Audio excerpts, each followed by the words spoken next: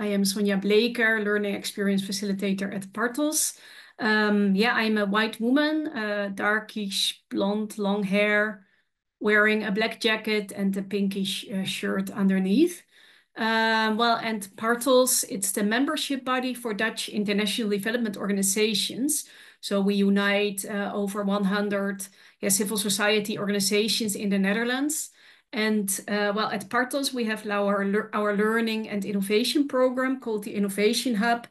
And I believe in line with efforts of ICSC and many other development actors at the Innovation Hub, we work hard with our members to learn and innovate, to balance power relations in development partnerships, decolonize the sector. And I strongly believe that reinventing the roles and ways of working in the sector to become more equal, more inclusive, more resilient is something very urgent, especially looking at the many development challenges and also closing civic spaces all over the world.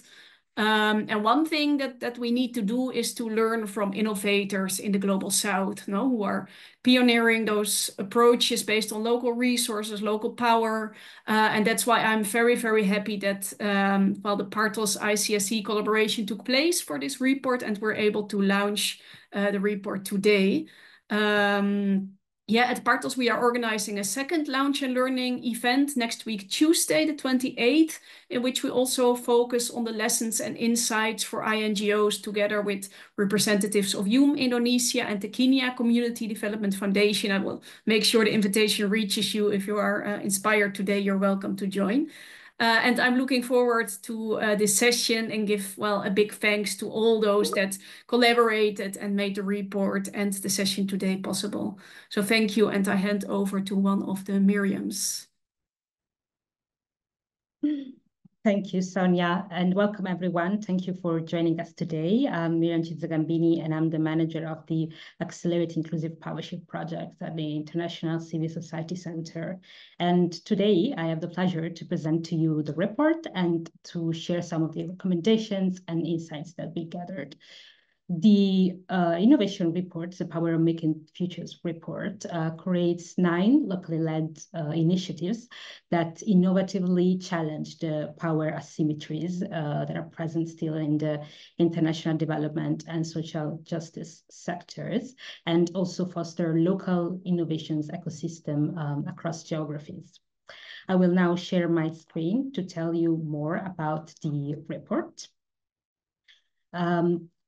The report is part of our tradition, as Miriam mentioned at the beginning, around promoting innovation and really providing insights for civil society practitioners that could help them unlock their potential, think about approaching the work differently, especially with the common challenges that we are facing, especially in times of polycrisis.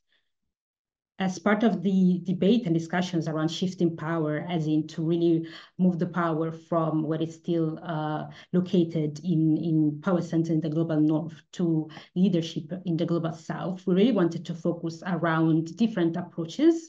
And so look at not just that funding or strategy or operations, but really try to provide an overview of how power shift is being approached by different organizations, and focus particularly on Global South organizations. As part of our work at the center, and particularly within the Accelerate Inclusive Power Shift project, we worked around promoting governance and equitable partnerships and work with other actors in the system to really support advocacy towards change enablers and really influence change. And as part of that work, we have had also the privilege in the last few years to focus on innovation and to really explore different innovative approaches and future fit also roles, particularly for international civil society organizations, and really moving beyond the global north-south binary that still exists in the sector. Therefore, it made really sense for us to be aligning and having the chance to connect with the Innovation Hub from Partos, because we really wanted to focus on innovation and really look at 2 main questions. The first one is, who really defines innovation in international civil society, and what are some of the voices that we are missing from the discourse? And ultimately, the objective for us was also to really challenge the fallacy and assumption that innovation comes mostly from the global north.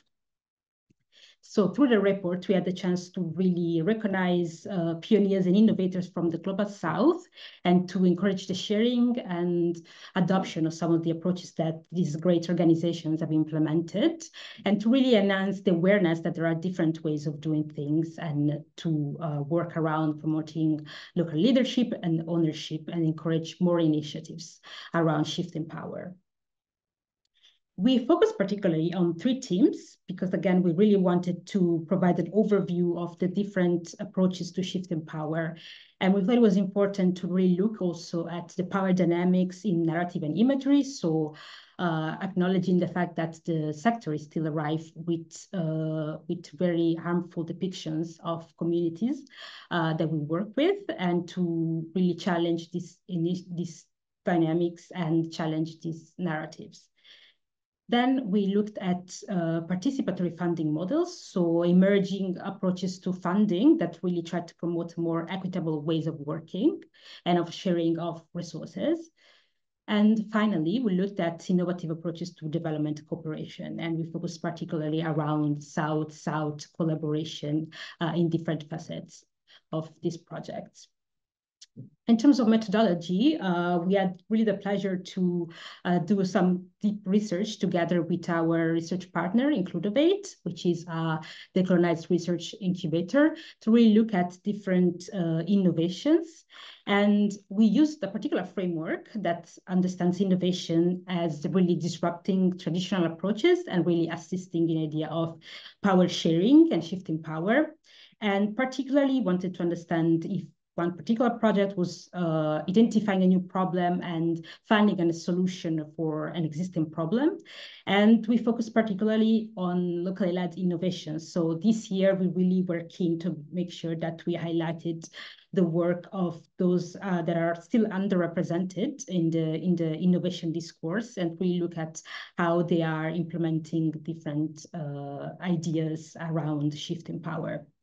So as part of that methodology, we really developed an iterative process of co-creation together with the case studies organizations, and through key format interviews and revision of documents and really background research that would also inform more around the topics that some of these projects are trying to address. I just want to briefly share some of the recommendations that we think are really could be useful for organizations that decide that they want to approach the work differently. You will have the chance today to hear from some of the great case studies organizations that we created, and then also you will receive after the event the report, so we'll have the chance to really deep dive into the case studies. Some of the recommendations that were presented were around supporting creative professionals from the Global South that are promoting the ownership of their narratives and really addressing the fake narratives that still exist around the Global South. Then also to promote novel grant-making processes, so really thinking out of the box and out of what is considered standard in terms of grant-making processes, and also to support local organizations in their partnerships and promote more equitable partnerships, and really also encouraging community participation beyond financial contributions.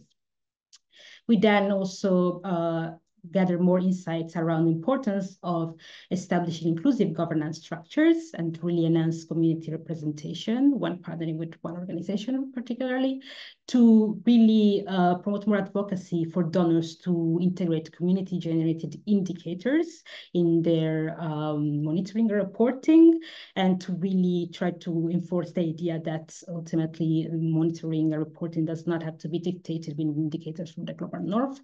And finally, to assist community-based organizations with water accountability and with feedback mechanisms that can avoid elite capture.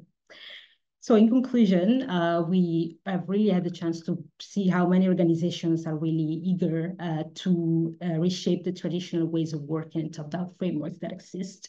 and that there is a lot of emphasis around approaching that both on the day-to-day basis in terms of the operations of the work, but also in general, more theoretical basis to really truly influence decision-making and power. And that ultimately, we're all in this together. We all believe that the sector has to change and that there is a concerted effort from all actors to really rethink and work around a completely different ecosystem for international development and social justice where there is more equity. I will now stop here because it would be great to now finally hear from also our case studies partners that have decided today to join us, and you will hear from them more about the innovations that they have produced. So I will now happily give the word to our moderator for today, Adrianna Sosa, who is the Vice President of the World Board of YWCA and Project Coordinator at YWCA Haiti. Adrianna has been a board member of the World YWCA since 2019 and is currently serving a second term as Vice President, representing the region of the Caribbean. Her work is primarily centered on implementing projects aimed at preventing and addressing gender-based violence for girls and young women coming from increasingly at-risk communities of the metropolitan region of Pétionville and its surroundings. So now, without further ado, I would like to give the word to Adrianna. Thank you, Miriam. Hello, everyone. It's so lovely to be here today and to have the privilege of moderating this discussion. For those of you who may not be able to see me, I am a brown Latina girl from Haiti. I have brown curly hair and brown eyes, and I am currently wearing a black t-shirt. Today, we have the pleasure of listening to our distinguished panelists coming from different regions across the globe, as well as different sectors across the civil society and media. And they will share with us a bit in regards to their journeys and the tremendous work fostering locally led innovative initiatives, challenging power imbalances within the international development and social justice sector. First, we have Anne Mura, co-founder of the LAM Sisterhood, a feminist content studio operating in Kenya that follows a feminist approach in storytelling and puts women at the center of their work to reclaim the stories challenging power dynamics in inherent historical representations of African women. Next, we have Pamina Fershaw, the Executive Director of Everyday Peace Indicators, who operates globally. EPI focuses on challenging traditional Western-led MNE practices through models such as the GAM model that develop community-created indicators through a participatory approach adapted to fit various social contexts and needs. And finally, we have Gloria Mugabikazi, Program Officer from UHAI ESHRI, which is the East African Sexual and Reproductive Health Initiative, operating in East Africa. UHAI plays a dual role as both an activist fund and both an activist fund and funder, and they follow a feminist and participatory approach to funding, providing funding flexibility and a voice to LGBTQI+ movement. And Pamina, Gloria, as we go through the questions, please make sure to briefly describe yourselves before answering to be mindful and inclusive of all those who have joined us today on this webinar. With this, I open the panel with a first question to you, Anne. And here we're going to talk about media and the importance of feminist storytelling.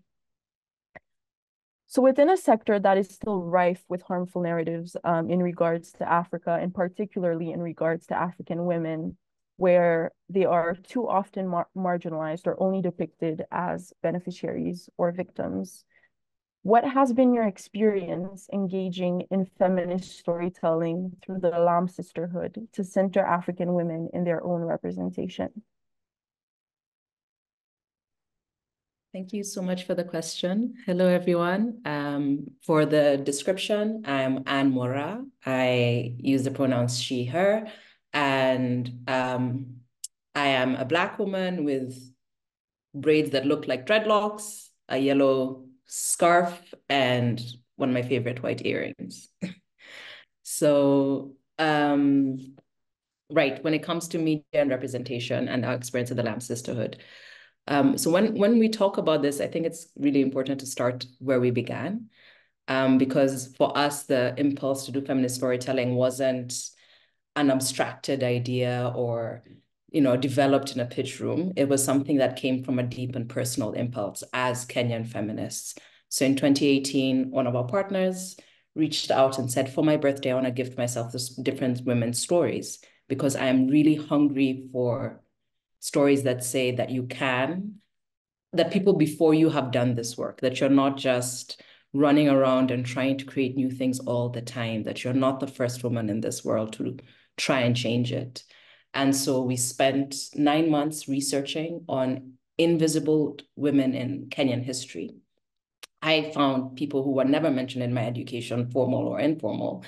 And from that, we developed a play. And that play was sold out multiple times. It won awards. And in that process, we realized that for ourselves, telling these stories was a personal need that a lot of people had as well. That was the feedback we got from our audience. So we began by understanding that we weren't the only people who were hungry for African women's stories.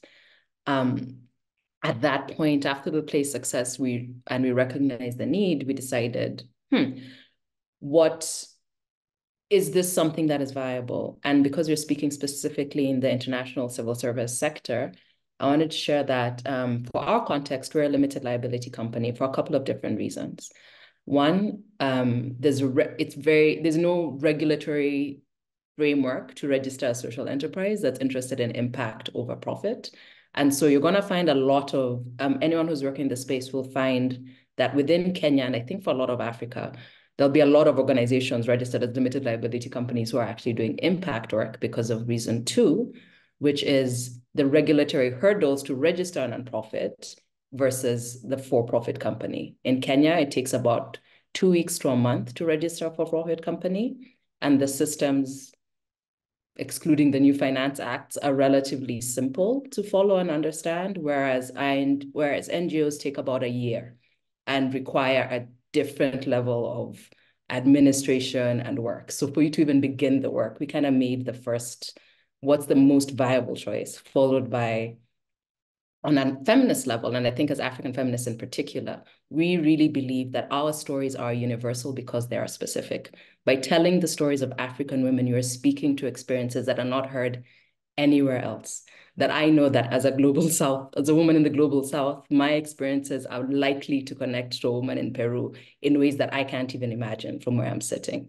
So we really wanted to fundamentally prove that even on a commercial level, that these stories are universal. So that's when the LAM Sisterhood Limited began. And in terms of our general discoveries during this process, we found that the biggest thing, and I think probably my biggest takeaway from this will be that your process matters just as much as your output. How you get the work happening will reveal your intention. So for us, we essentially have 3 arms, which is teaching, tailoring, and telling. So teaching involves us doing workshops, sharing our skill set. And these skills are unique because of our African feminist approach. As, for example, we have a workshop on collaborative life writing, because while we were writing the play, we had to figure out how do we, as a group of 3 women, tell the story of a historical woman whose records may or may not exist, and make it a pleasant enough process because we're funding it ourselves, that we wanted to keep going for months and months and months on end. And so we discovered some tools around collaborative life writing that we've now taught at Harvard, not Harvard, sorry, at NYUAD, at Stanford, at the African Leadership University, at the Aga Khan University, a unique process that was formed through these feminist techniques. So if you're speaking about decoloniality, I think I'm leaning on reaching out to civil service actors who've done the work to teach you how they did the work is a really valuable way to get people involved. Number 2, when it comes to tailoring, we love working with organizations who don't necessarily assume that there's a feminist angle in what they're trying to make, but are looking to tell stories or use storytelling to meet a specific need. So for example, we worked with an organization called the Pamoja Institute in Canada. When they were trying to talk to East African communities at the height of the pandemic, because Black and East African communities were not getting vaccinated. In Scarborough, which is one of the poorest counties there was a really high infection rate. So when they reached out to us, we developed a character using my actual voice called Auntie Betty, because we wanted somebody who sounded like those people you're speaking to, who understood how and why to speak to them and what was wrong with the messaging that the government was giving out. And that eventually became a very successful chatbot that was adopted by Johns Hopkins. And that kind of had a lot of impact around the communications then. And our last arm is telling. So this is creating original stories that we really love and believe in. Our strongest example of that right now is Cabrazen, which again, it's not stories that are for African women. These are stories for all children of African descent, and this is children below 10, but it tells stories of African women in kind of folkloric ways. So taking real stories and making them into that kind of mythical folktale, leaning on our African traditions of that folktales are very memorable. If you want something to stick in a child's head, telling a folktale is effective. And if you want something that helps women on this continent and certainly globally, helping them take care of their children is a huge, impactful metric. So our experience in feminist storytelling, to kind of summarize it, is that by focusing not just on the output, how do we get more stories of women, but by focusing on the process. How do we engage people who are telling these stories? How do we get them to teach us how to tell the stories? How do we pay them to work with us? How do we imbue this inside every single process from concept to completion? That's created the kind of most high impact quality output. And as a worker in that space, some of the spaces that feel the most friendly and enjoyable to work in. Those are the spaces that I want to go back to over and over again, and don't mind sharing my knowledge and expertise and time, because it doesn't feel extractive. It always feels additive if you're including people in the process from the beginning. I think that's the answer to your question. I hope I answered it, and I'll hand it back to you. Yes, thank you so much, Anne, for not only sharing how powerful storytelling is and the importance of keeping the stories authentic and grounded in local context. And you've also touched on some of the approaches you've used, as well as some of the ways that you've managed to reshape some harmful narratives. I want to highlight on, just because you've talked of impact, on how replicable and scalable your approaches have been. And I don't think people know, but I think they would be very amazed to know that you've reached 300 communities and over 10,000 children have had access to your stories. And that's amazing. So thank you, Anne, for sharing. That was very insightful. This brings me to Pamina, and I want to touch on innovative approaches to development cooperation, primarily in terms of M&E. So when discussing power shift, a general call to action is for actors to rethink measurement and evaluation approaches, which are so often unfit for purpose. How has Everyday Peace Indicators endeavored to confront these barriers and try to change practices that were once considered standard? And if you could also give us some lessons learned on how organizations M&E can prioritize meaningful engagement and dialogue with communities. Thank you, Adrianna. Thank you to the International Civil Society Center and Partos for the invitation to join this great panel, and also for putting together this exciting innovation report. So my name's Pamina Furshow. I know we did introductions, but I wanted to add that besides being the founding executive director of Everyday Peace Indicators, I'm also a professor of coexistence and conflict resolution at the Heller School for Social Policy at the University of Brandeis, outside of Boston. Brandeis University is in Waltham, Massachusetts. And I add that detail because I think it's important context to understand why and how we do what we do at Everyday Peace Indicators. And to describe myself, I am a light-skinned woman with a blue shirt and short hair. So one of the biggest challenges for localization and monitoring and evaluation is that it's usually experts, program managers, donors, M&E staff, most of the people who are here in this Zoom call, that are the ones who actually decide what indicators are used to track and monitor programming, and therefore guide what programs will look like. And it's not the people for whom we're actually trying to measure impact and outcome that are involved in that process. So our goal at Everyday Peace Indicators is to move forward with measuring what matters and not just data collection. So we developed Everyday Peace Indicators in order to include people that we're saying something about in the design of the tools we use to measure them. So indicators are tools to produce statistics, to produce numbers, and rarely, as I said, are the people that we're then actually saying something about with those statistics or numbers part of the process of creating those tools to actually generate that information and that data. So what Everyday Peace Indicators does is kind of flip that on its head and include everyday people in the process of creating those tools and creating the indicators. And we can use Everyday Peace Indicators to guide programming using those indicators developed by communities. We use them also to establish activities, outcomes, impact according to local standards. They also allow us to capture unexpected needs and outcomes, which are often difficult to capture with standard indicators. And they also allow us to inform advocacy and policymaking, because some indicators can speak to organizing communities, galvanizing communities, for example, to arrive at a consensus, right?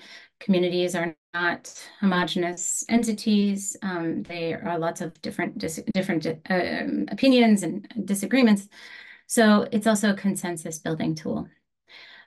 So what is EPI? It's a systematic methodology that I co-developed and that we now use at the Everyday Peace Indicators nonprofit to capture community-generated indicators of peace or other difficult to define social concepts like justice or coexistence.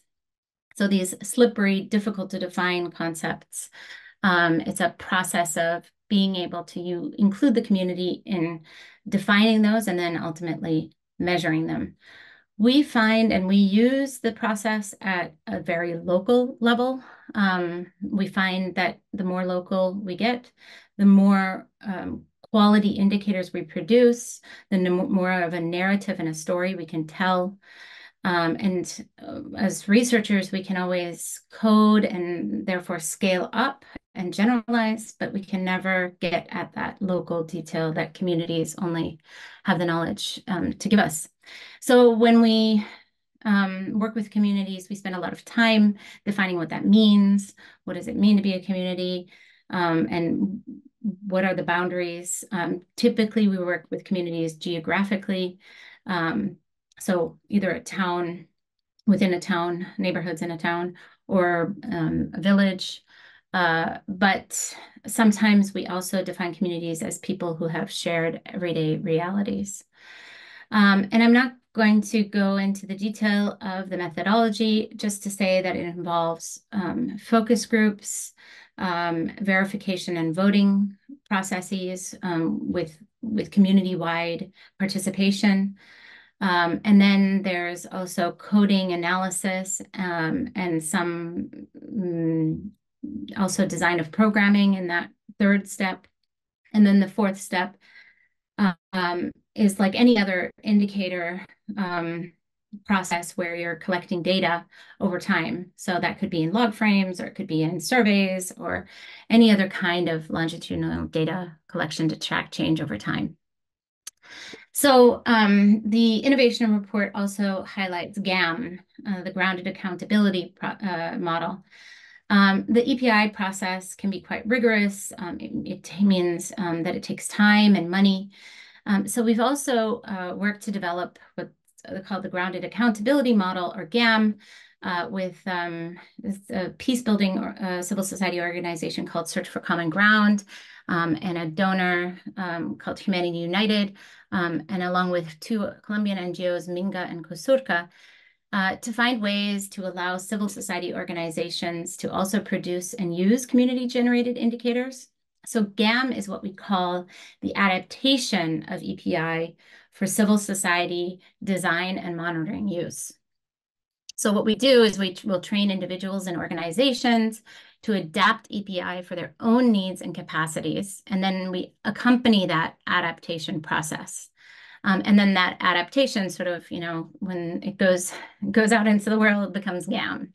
And we also have a community of practice where different organizations share lessons learned. And that allows organizations to learn from EPI, but also to adapt EPI so that they're able to use community-generated indicators in their own work.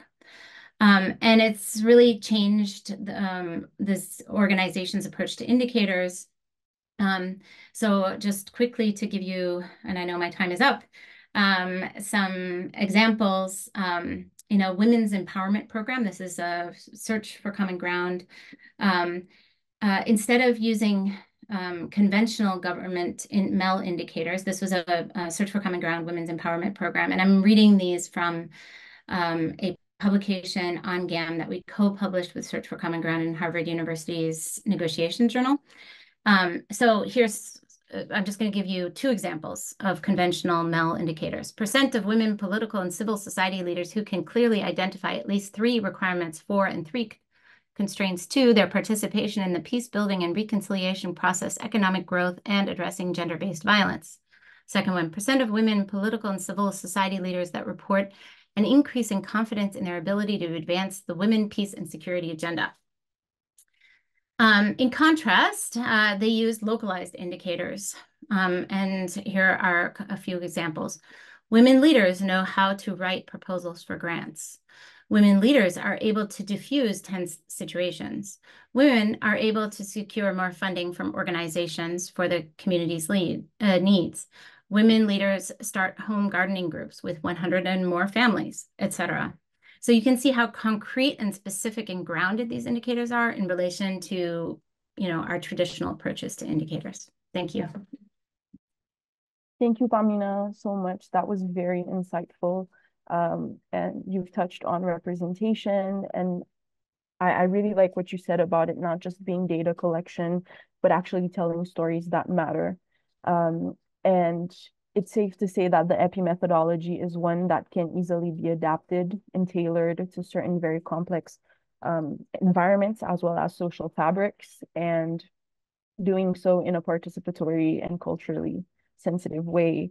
So in being mindful of time, I'm going to move on to Gloria to shift our focus a bit on participatory funding models. And so Gloria, we see commonly now funders attempting to address power imbalances in the sector, mainly from a programmatic perspective, but funding still lags when it comes to inequalities in the sector, particularly for LGBTQI people and sex workers. So could you tell us a bit about UHAI's journey in trying to pioneer innovative funding approaches that empower activists through participatory grant making?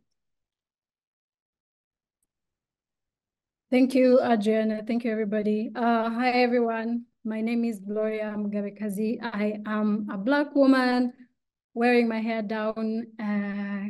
It's gray in color, and I am wearing glasses. Yeah, with a pink peach shirt, I think, yeah. So I would like to start by premising the conversation that is ongoing, and for this powerful, important research that much as we continue to see limited funding in the LGBTQI sex workers movements, we have noted that this is not just for the communities that we serve, but it has been a structural and systemic issue that has been ongoing for a while, especially when it comes to global South movements across the board. I think we continue to see limited funding that is going to movements within the Global South.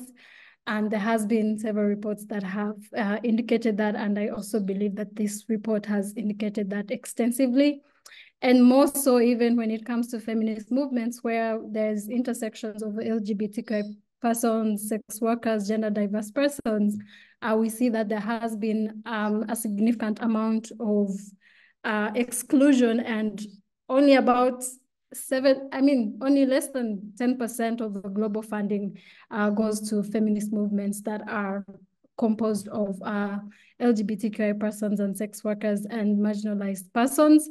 And so when it comes to UHAI, UHAI's approach, UHAI was first of all founded in 2009 by a group of activists from East Africa and Africa who recognized and realized that this exclusion has been ongoing for a while, and more so for LGBTQI sex worker movements within the continent, but also within the entire global South positioning of where the movements are.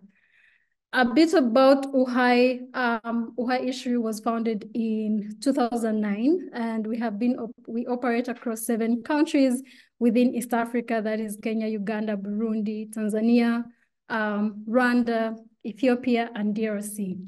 And just by realizing that those are some of the really complex and unique contexts that we operate in because of other political, socio-economic issues that make up the region that we are from, which is East African region.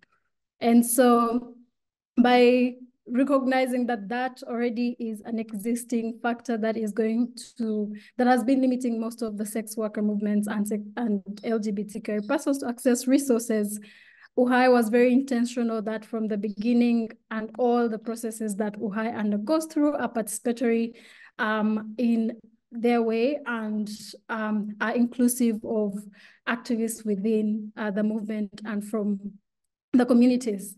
And so over the years, we've seen a growth. We've made over 1,000 grants to over 700 plus partners across the board.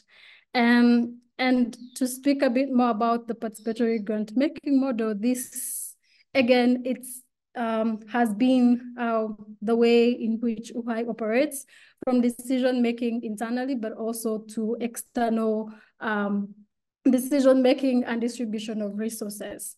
So UHAI is comprised of a committee that is from the movement across the 7 countries that sits and advises UHAI on so many of the processes in terms of decision-making, reviewing proposals, determining how much should be moved to which part of the region, again, depending on the context and the arising needs from the different movements. So recognizing that in and of itself, resource distribution has to be guided by activists within a cross movement. We have seen that as a non-thematic funder, we have seen that all of our resourcing and our support has been purely and continuously informed by the decisions and the priorities that have been identified by the different people.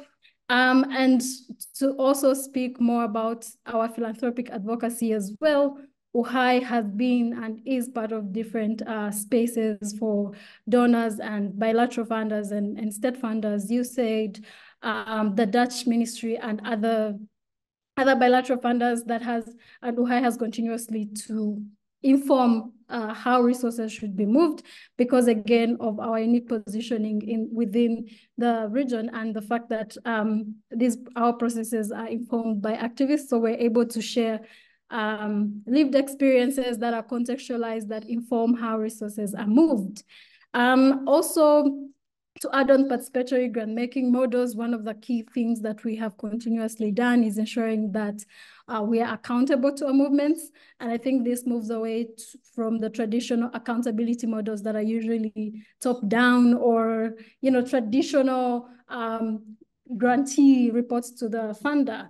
But our processes in terms of knowledge generation, research, organizational development, movement assessment development, and all the learning hubs that we have convened are informed and led by our communities. And that is a key, I would say that is a key recipe for participatory grant making. You want to ensure that all processes are informed, and you're involving the partners and the people in the communities that you're working with, and you're constantly sharing information, being accountable, being transparent, and continuously also affirming community agency by taking on the solutions that are informed by the communities and the committees that have been formed. To also conclude, one of the ways in which we continue to resource the movement is continuously strengthening the capacity of movements. And this is across the board, from leadership, again, realizing that most of the communities that we work with are heavily criminalized in all the countries that we are working in. There are bills and laws and policies that exist to marginalize and exclude the communities that we work with.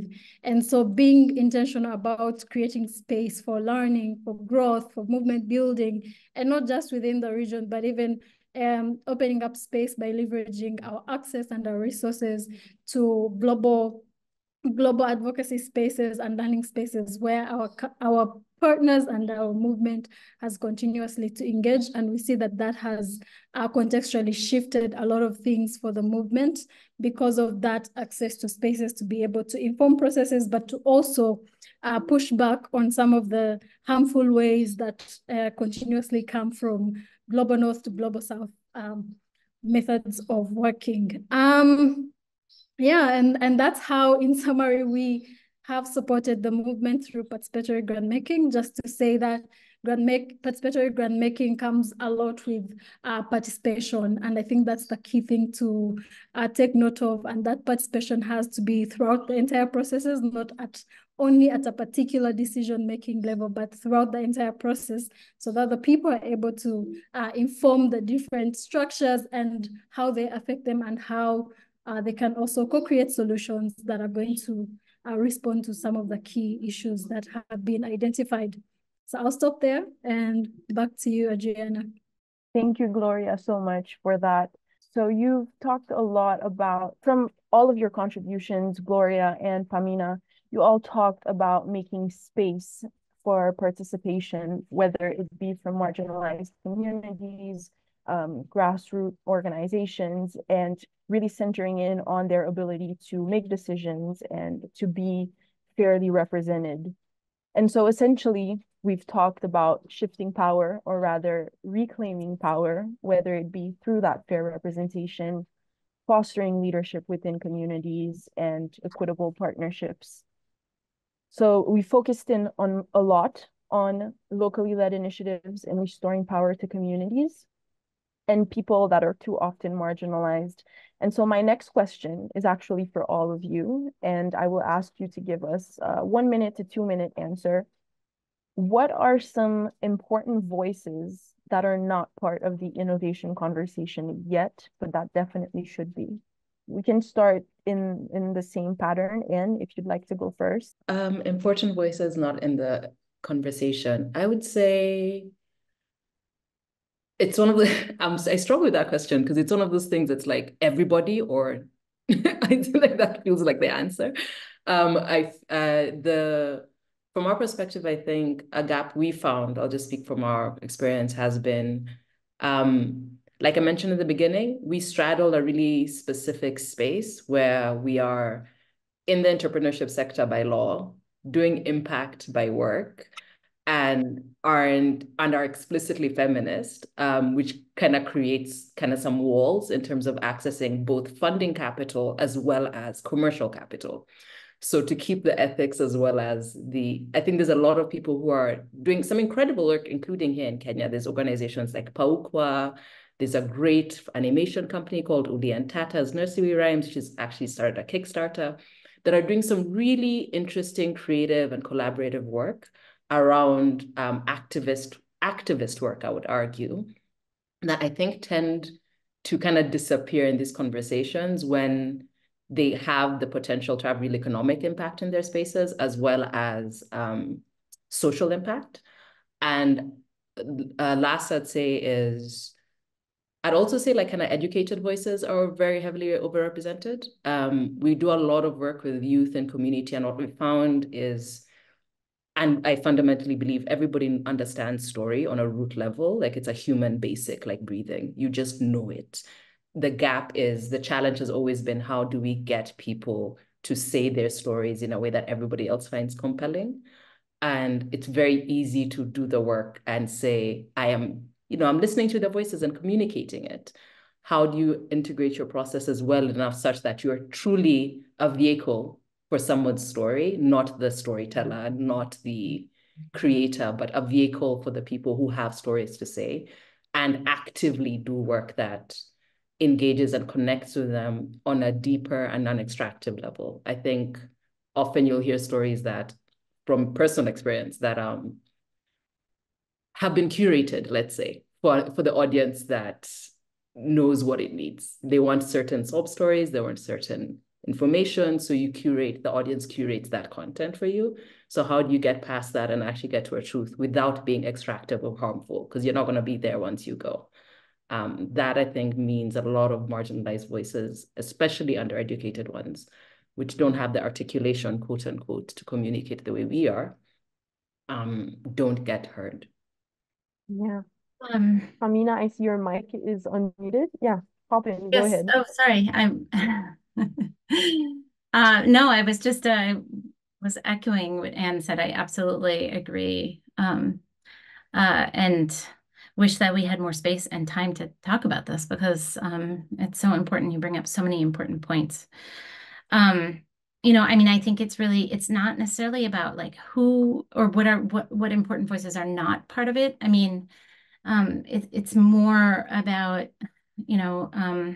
I guess, listening versus hearing, and really engaging, rather than just maybe having some cursory contact or some small engagements, or potentially doing a small funding funding a small project, or giving a small amount of funding to maybe put towards innovative projects or innovative ways of doing things, and then kind of abandoning it to move on to the next thing, to the next thing that's in fashion, essentially, for the development community, right? So I think really, like, I guess sticking with innovation, I think is really important, because it's necessary to sustain these efforts over time, rather than just try them out once and then move on. Just one other point that I had written down was that I think also there's a lot of potential in bringing people together from the global north and the global south. I know somebody had an issue with this terminology in the chat.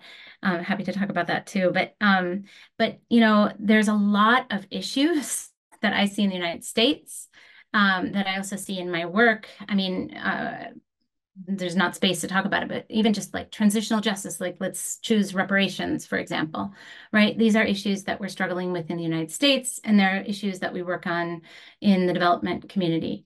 So, so bringing these sectors together, let's say in the global north, the violence prevention, the poverty reduction, the justice or social justice, the social services sectors, then with international development and peace building, et cetera. That's, I think, a space that still could use a lot more development. Yeah, I think that those are really important sharings that we've had and that you've all shared. I think when it comes to who is not on the table or who is missing in the conversation is also a question that I usually struggle with, because I also think that as we're thinking about innovation, we have to start thinking about reimagining innovation and how that particular framing might also be excluding most people, because I do believe that sometimes in language is very powerful because it's important for us to name and belong. And I also understand, and I have seen that language sometimes boxes in and boxes out. And so just being very keen on framing what innovation is and what it looks like for different people with different contexts and different lived realities. And so perhaps in this case, again, just making sure that when we are framing the wording and the naming around innovation, we're not excluding people who are doing what they should be doing, which in their own terms is innovation. And so that aspect of political listening and just being able to ground yourself within the community-led and founded initiatives and solution, and taking that as innovation without having to necessarily, I guess, reframe the language that should fit a certain language or model or thematic area that we have been seeing as a trend. And I would also say really just being keen on South-to-South collaborations, or as someone said, global majority collaborations. I think that we have to continuously think of how issues across the board, issues in Latin America, in the US, in Europe, in South Africa, in the East, in the North, they're all interconnected. And how do we, as a people who are usually affected by the majority of these issues, how are we working together, how are we thinking together, how are we creating that space to say that these are our innovations and this is what we want to take forward, and this is how we think that these political, socio-economic issues should be reframed according to our experiences and also our expertise being within the communities. And I believe that that is going to create such an intersectional approach that does not only recognize one particular group of people to be more important or more at risk than the other, but having like a multi-sectoral approach that covers across the board. And I say this also thinking about how the framing for LGBTQI persons and sex workers, for example, has been mainly around health, HIV, and so most of the funding and the resources that are available are being channeled into that, forgetting that these are full human beings that need to go to school, need to pay for their healthcare, need to that have a family, need to feed their family, and only focusing on one particular model that is speaking to, I guess, what I would call, quote unquote, a global priority, which in this case may be health. So just being able to affirm people's full autonomy and agency, and understanding that communities, locally led initiatives, these people do understand their problems and issues, and so in saying they do also understand the solutions and how to go about those problems. And I think that as even we go along the conversation of innovation and how to build a system to be better, we have to be as accessible as possible so that we're not leaving out people who are living with disabilities in all their intersections, so that they're able to also as well participate in these conversations. In the interest of time, I will share those for now. Back to you. Thank you all so much. This is such an interesting conversation. I think it's so unfortunate that we don't have more time to explore these different themes. And I really love how, no matter how different your work is and how different your backgrounds are across civil society, you all tie back together in the work that you do, whether it is equipping people in communities to find that autonomy and to empower them and foster their leadership. And it's very interesting that you've talked also about how people in the communities are actually best positioned to provide solutions to their problems. And I think that it says a lot about redefining the concept of expertise and who the experts are.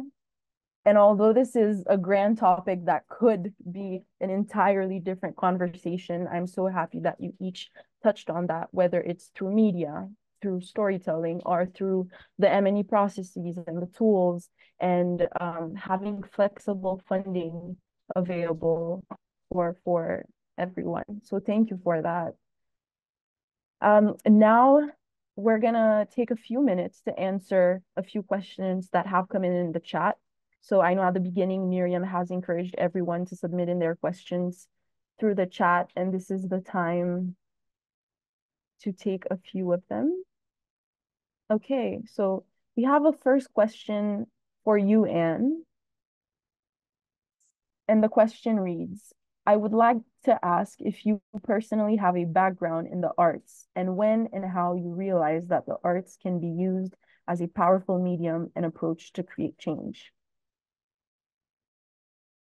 Thank you so much for the question. My history, like every writer in Kenya, I'm a failed attempted lawyer. I did my law degree and I was like, that's done. So when that ended, I was like, I talk a lot, I write a lot. What can I do?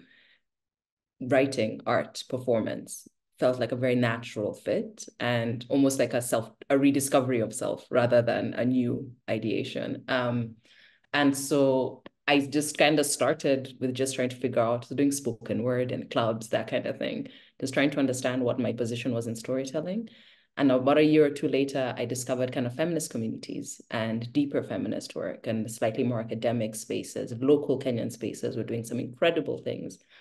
And in that time, I found that for myself, the kind of clearest fit across the board has been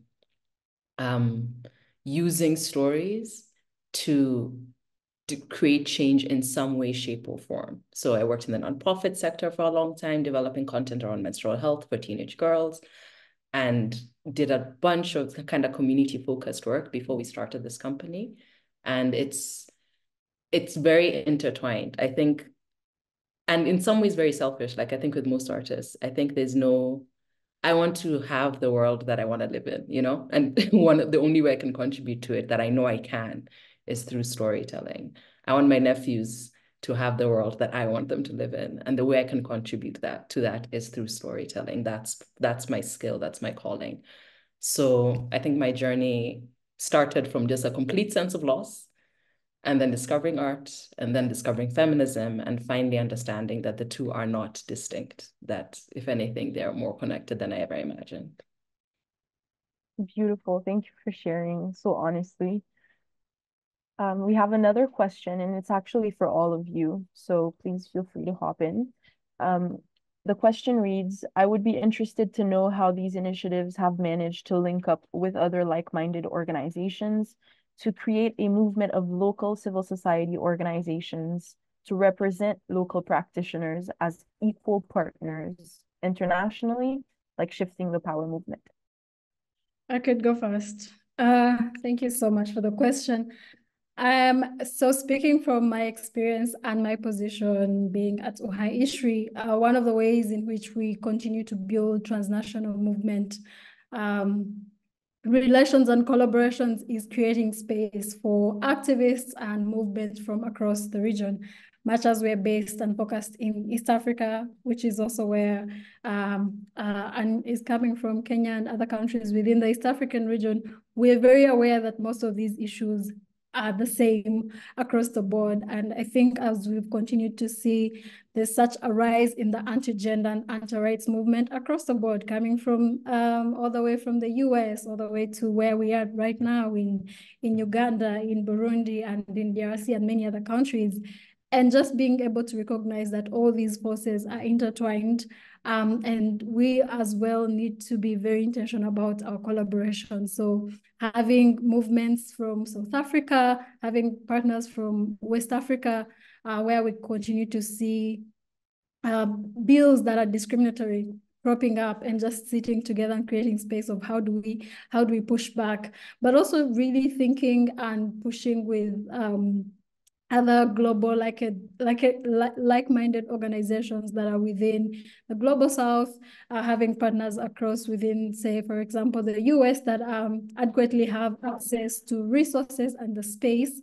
But I would also like to say that YWCA has established a space, a convening, which is called Changing Spaces, that happens it used to happen every year, but because of COVID, we kind of moved away from that. So it happened biannually, and now that space brings activists and movements from across the continent, and not just African-led or East African-led, just across the continent, people that are fighting and working every day to advance human rights and to make spaces for communities that we serve.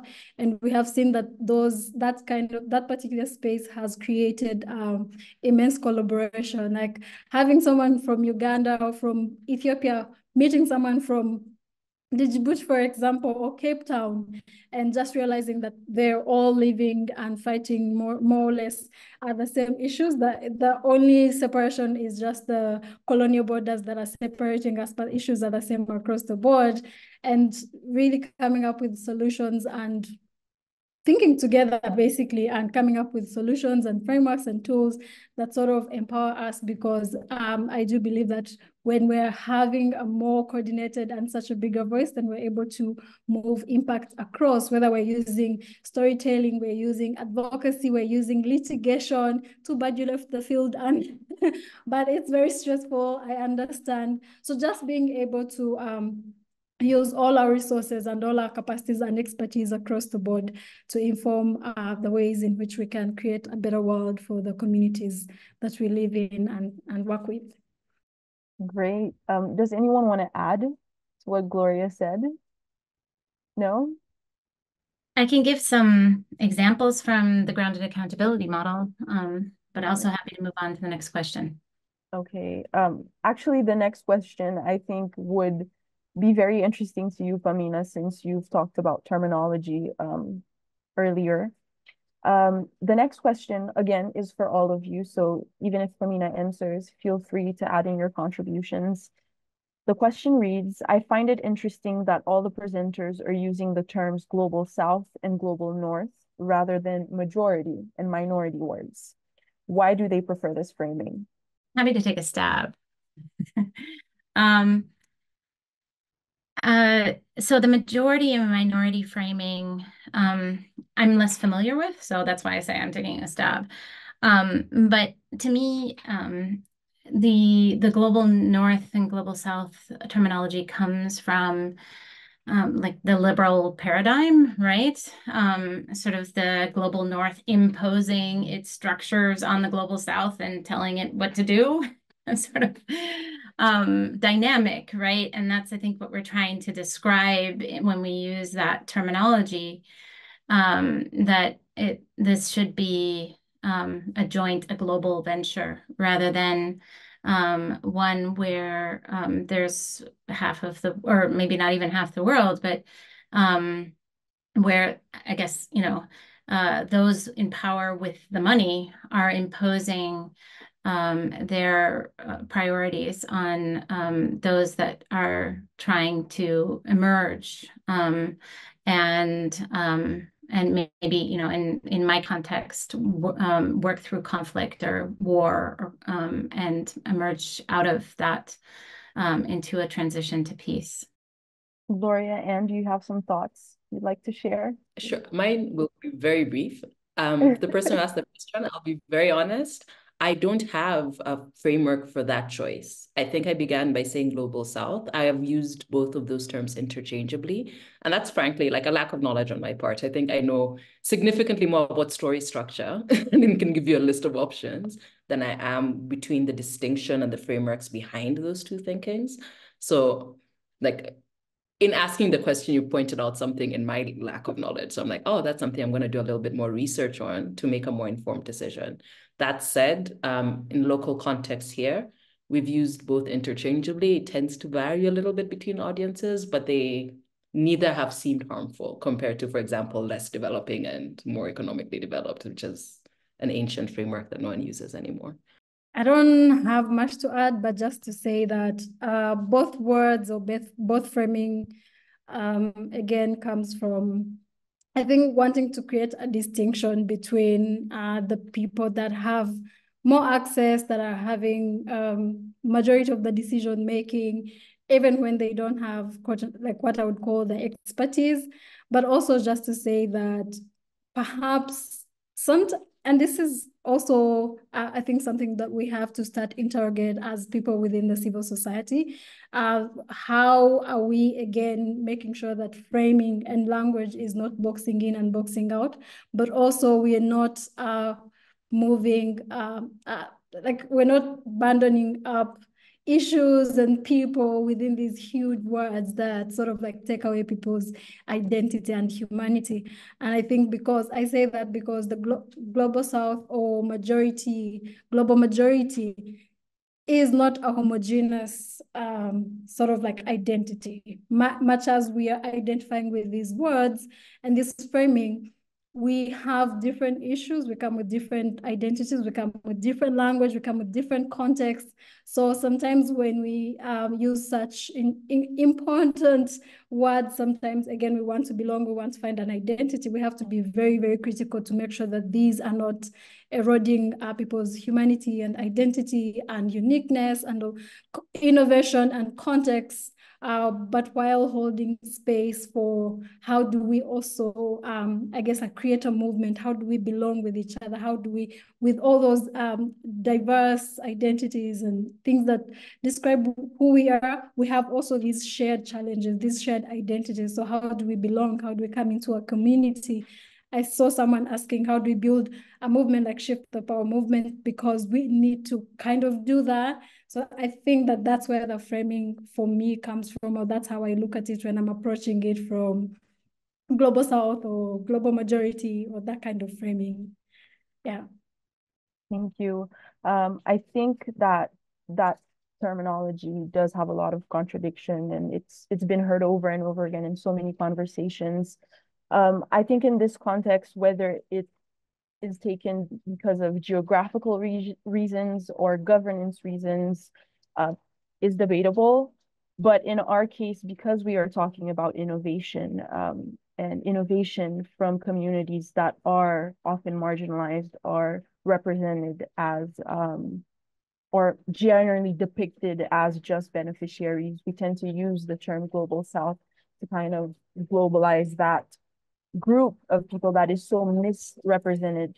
And I think that might be a frame why these words were used in this conversation, although also it is debatable. And yeah, I think that more will be said about this in the report, and I think people will be very interested to read the report and find out more about the specific work that all of you have been doing. We are unfortunately headed towards the end of our panel, but I have one final rapid fire question for all of you, and it is, what is one key takeaway or message that you would like to share to everyone who has joined us today? Feel free to unmute and go for it. Sure, I can go. So one message to take away. So our work is all about making African women feel seen, heard, and beloved. And the biggest thing we have learned, regardless of your audience, regardless of what marginalization or lens that you're speaking towards or using, the biggest lesson has been your process is as important as your output. What you have in the room from the moment your idea is conceived is as important as what you hand over in the end. As a storyteller, even outside of this work, I can promise you, your audience can always feel it. As a technician in the space, I can see why they can tell. But most people don't know why they can see, this doesn't feel right, this doesn't feel authentic, but they do feel it. They do know it. And that always comes through in your process. So we always begin, for example, with a visioning. Every project, regardless of if it's client, if it's our own work, if it's working for somebody else, we always start with a vision. Everybody in the room, what is your vision for this work? And that's what we hold ourselves internally accountable to in our process. If you don't do that step, and we've gone through a lot of pain in this, if you don't do that step, you find yourselves in conflict, you find that your visions are not aligned, or you find that you make a product that isn't true to the vision of the community that you're serving. So I'd really say, emphasize that, make sure your process is solid, inclusive. Make sure that the process itself considers decoloniality. Are you paying your collaborators? Are you accounting for their time? Are you accounting for the power balance that you have or don't have with the person that you're working with? Like, all of these things add up to make a process that's very effective and are found extremely productive and high quality. Once again, I echo what Anne says. Yeah, I love your contributions, and also Gloria's. I would say, I mean, just, coming from the presentation that I'm giving, become data literate. Understand what data means, understand what it means to be, to meaningfully use data. No, don't just take labels like evidence-based or data-driven for granted. And understand that different kinds of data can be used for different purposes. And it's not enough to just gather data. I think that in this space, we are constantly trying to gather more data faster in order to be able to prove that, we somehow are objectively doing something good. And that equation needs to be unpacked, and it needs to really be looked at in much more detail and thought through. And sometimes it's better to do less, but in more depth. And I think that's something that we've really learned, is that we've spent, we see oftentimes pushback on our work because it's so localized and we're working at the community level. And a lot of international organizations, or in my case, political scientists, say, yeah, okay, great, but what can you say about a region or a country? And there's always this need for scaling up and for saying something about, or engaging, or measuring, or defining for a larger swath of people or communities. And sometimes less is more. So become data literate and understand the complexities of using methods and collecting data for development. Thank you both. I think that those are great. And the beauty about speaking last is sometimes you don't have to repeat the amazing things that have been shared. I think for me, I'll just say that as we leave this conversation, one of the key things that I would want us to go forward with is listening, practicing the skill and the practice and the politic of listening to be able to act. I know that we have spoken a lot about participation grant making, but I do believe that participation is invalid if we are not listening. So it becomes then tokenistic and extractivism led. So I would just want to retaliate some of the things that we've been saying earlier, how we must listen to learn, we must listen to engage, and we must listen to also act, because that is what then forms participation. That is what forms engagement of communities, self-determination, and all these things that we are truly fighting and working towards. And so when we're in communities and they're telling us that this won't work because of the different context and the experiences that they have, we should not be imposing our ways because it has worked in country A, then it must work in country B. So we must have to recognize that listening is as important as the work that we're taking forward, as the thematic area or whatever we're focusing on.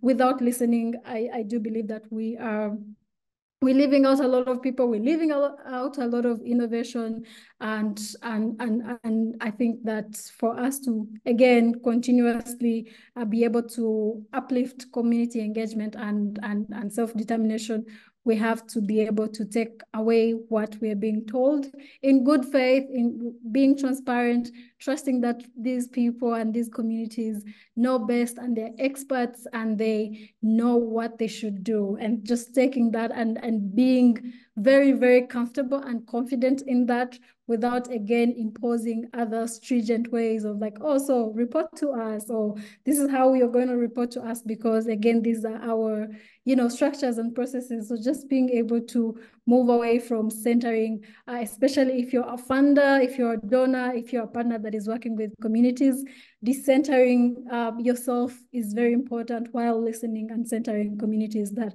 are working every day to find these solutions to the issues that they face on a daily. Yeah. Thank you, Gloria, for sharing.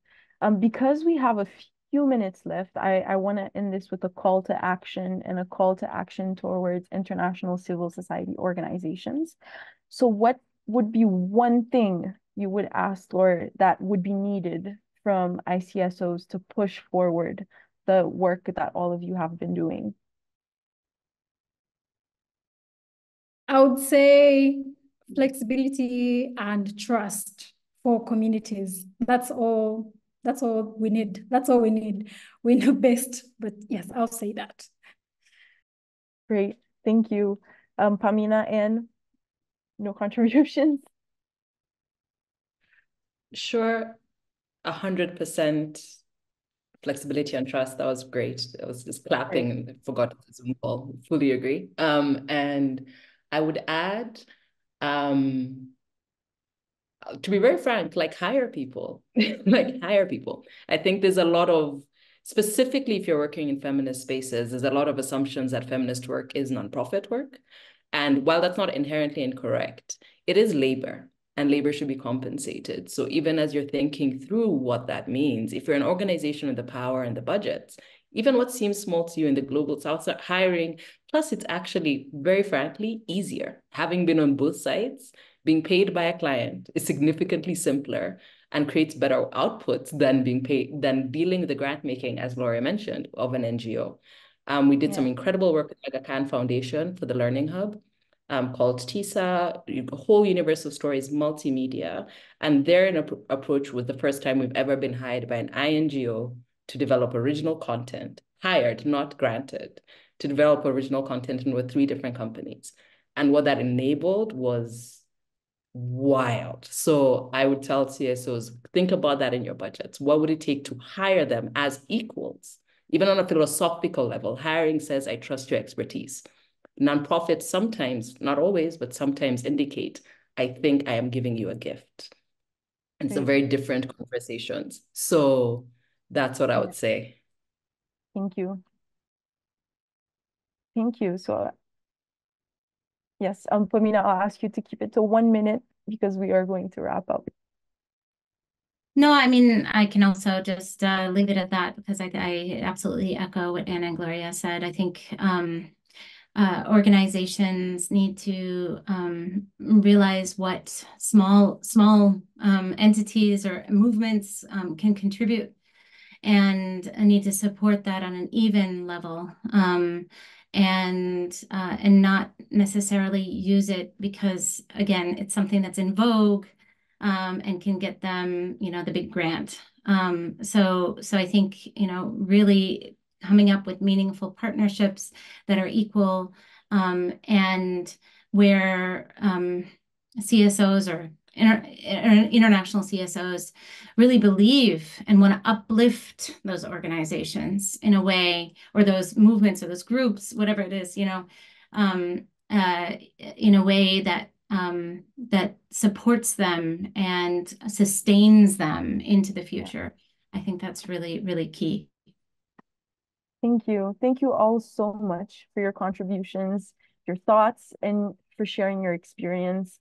I truly hope that everyone who has joined in will feel as inspired as I have, and as excited to read the report, to delve deeper into your experiences and the other case studies. So thank you. Thank you so much for your time and your contributions. Without further ado, I hand it back over to you, Miriam. Thank you, Adrianna. And also for the benefit of blind and visually impaired people, I will also self-describe myself. I'm a Black woman with long braids, wearing a white and green shirt. So I really want to thank our brilliant panelists. It has really been a privilege, I have to say, to be able to highlight the innovations of your organizations and now to hear you speak so passionately to them. And I think we touched upon so many interesting and much needed issues, and that we will continue to pick on. The little threads that continue to pick on around, expertise, who defines expertise, around approaching the coloniality and the power of language. So we will continue touching on these issues as part of the discussions around the report, but also as part of our work around shifting power. I would also like to thank Adrianna for masterfully guiding us through this panel discussion and also adding so much of your own expertise to this conversation.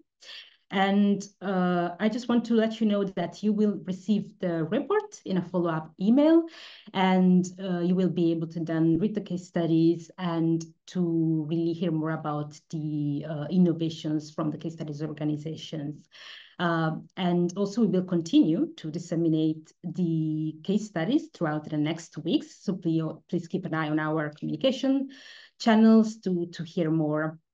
Then next week, on 20th of May, we'll have another learning event hosted by Partos, where we will drill down in the recommendations and also engage with you as well in order to understand what are some of these actionable steps that you can take in your organization. So please do not miss it. We have also added the registration link in the chat. Once again, I would like to thank all the center colleagues and Partos colleagues for the support, as well as our partner in the research, Includivate. And thank you also all for joining and for being so engaging on this topic. We will continue with this discussion, so we really look forward to seeing you at the next center events. Thank you all.